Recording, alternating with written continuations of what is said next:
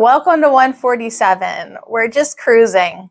We're just cruising along at a very slow, erratic pace with our studies with the Course in Miracles. But we are here with 147. I just want to commend myself for absolutely not having time to make this video right now, but I'm still making it anyways. So that to me shows a commitment and a willingness to keep on studying as a student of A Course in Miracles and giving it my best. As this week I review with you that my mind holds only what I think with God. I have seen otherwise this week. I've definitely been led by the ego thought system. It's just there. It's practiced. I'm aware of it though. So that to me is progress. So my mind holds only what I think with God. We're reviewing lesson 133 and 133 and 134. Today we're thinking about I will not value what is valueless. I will not value what is valueless. And also let me perceive forgiveness as it is. So we definitely have a distorted view of what forgiveness means. And it's not the pardoning. It's not the, I graciously give you my pardon. Like, it's not that at all. So let me perceive forgiveness as it is. And that will fall under the umbrella of my mind holds only what I think with God. I will not value what is valueless. So that's the review. That's what we're doing. And Jesus, I'll give it to you. For lesson 147, the review, Jesus said, remember, these lessons are leading you to peace. So keep on going with A Course in Miracles. Keep on going with your practice because they're leading you to peace. And when you get a more peaceful mind, you will be able to hear your guidance system better. Yes, you do have two different guidance systems you can tune into, the egos or the Holy Spirit.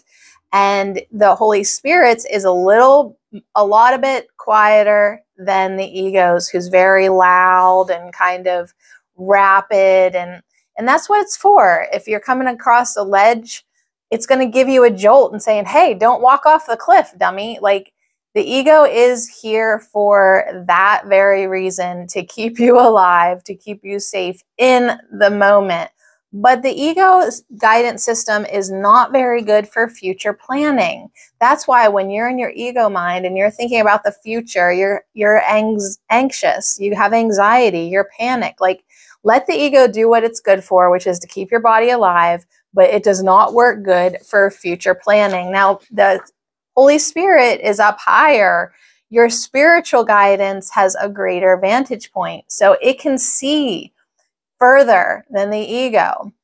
So that's what you want to listen to for your long-term guidance. And your spiritual guidance becomes easier to hear the more peaceful mind that you have. Spirit has a higher viewpoint. It has gentle nudging. So feel the guidance from above. Feel the guidance that comes from love. So it is definitely fun to start to notice the difference in our guidance systems. And right away, if you're feeling anxious, if you're feeling balled up when you're thinking about the future, you have to say, okay, I'm thinking about this from the egoic mind, who can't see very far in the future, who really doesn't have the best advice and guidance for me. So you have to really quiet down and get into that peace and think only thoughts with God and kind of just sort of settle into that trust and faith that you will be guided. And, you know, you do get the gentle nudgings to do this or go there or settle down and, you know, let it come in. See if you can start to hear a little bit more than the ego, my dear. So on that note, my ego really does want to get me to work. I don't know if I'm going to be able to pull this thing off all day. You know, you try to do something new and then, I don't know, you just might want to put on a t-shirt. Yeah.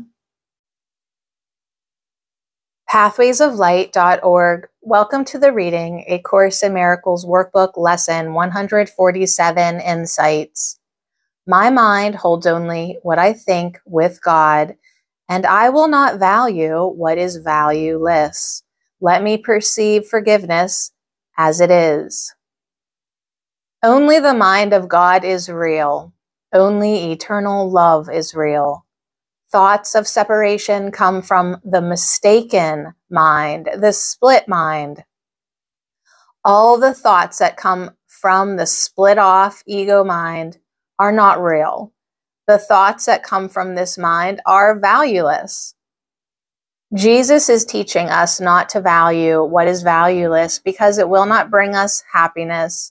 It will only bring us pain and sorrow, sickness and death in the end. Forgiveness is letting go of these thoughts of being separate from the mind of God. Forgiveness is letting go of belief in bodies, of time and space, of differences and uniqueness. Today, again, I will practice opening to the truth. I will practice forgiveness. I will practice letting go of illusions. I will practice letting go of the valueless. I will practice opening to the truth that my mind holds only what I think with God. This daily practice is my journey home. There is no journey that has any value but this. I need not wander in the wilderness any longer. This practice is my highest priority. This practice brings me what I really want, God's peace, joy, and eternal happiness. As I am willing to see the false ideas for what they are, I will not value the valueless. I will open to the mind of God, my source. I will return to what is true and eternal. I will realize that my mind holds only what I think with God. What is in the mind of God is real and nothing else is real. This process of letting go of false ideas is what the Course calls forgiveness.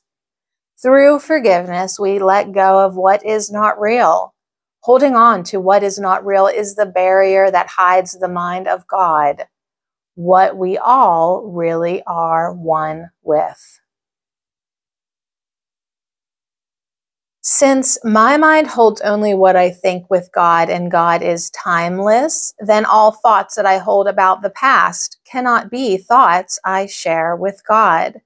They must therefore not be real thoughts and are therefore valueless. The ego loves to give great attention to the past. Major efforts are invested in archaeological study trying to establish where and when bodies and human forms started. One of the largest categories on the internet is genealogy, people trying to establish their identity by identifying the series of births of bodies from one generation to the next.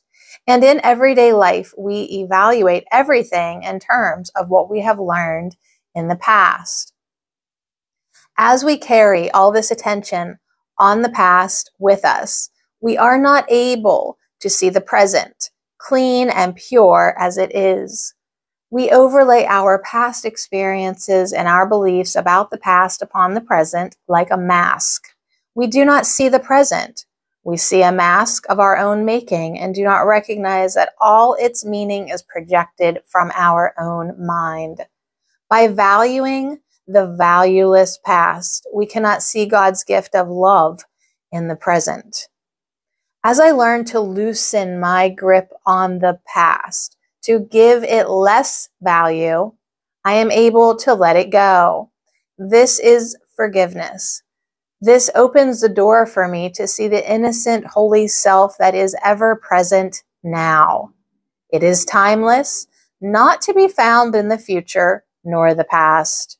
Our one self is eternally here now. Holy Spirit, help me to forgive the past, to recognize its valuelessness and lay it down. Thus will I be able to recognize that my mind truly holds only what I think with God. pathwaysoflight.org. Okay, so that's 2 really good things for us to take with us on our day. Like, the past is valueless. We hold on to it. We base everything upon it. We refer back to it. We hold those stories of grievances. And if we can see the valuelessness, lay it down, let it go, that will help us on our forgiveness journey, 100%. And that's tricky to do because, like, I mean, I was watching a Course in Miracles interview the other day with Carol Howe, a couple of them actually this week. And the first thing everybody goes to is, tell us your story of how you came to A Course in Miracles. Like, I don't like interviews. I think I've expressed that before.